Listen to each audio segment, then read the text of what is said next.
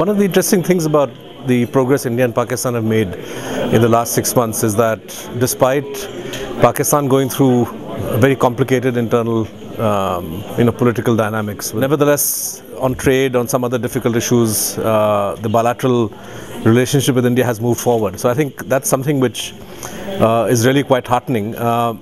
In India, there is one element of uncertainty, which is that when Pakistan slips into election mode, and particularly depending on what kind of outcome you get in the elections, how would the new government relate to India bilaterally? We know where the PPP as a party and the coalition stands in favor of good relations. Mian Nawaz Sharif is also a known entity. But the introduction of Mr. Imran Khan as a new element in the political dynamics, I think, is something which has generated a lot of interest in India. He's something of an unknown quantity.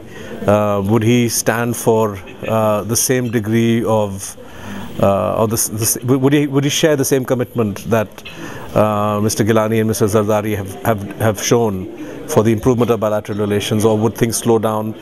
Some of the platforms that he has embraced, nationalist positions on drone strikes, on America, would seem to suggest that on India he may not take as open a position as the PPP-led government has. But I think this is one question which many observers in India would have as we move ahead.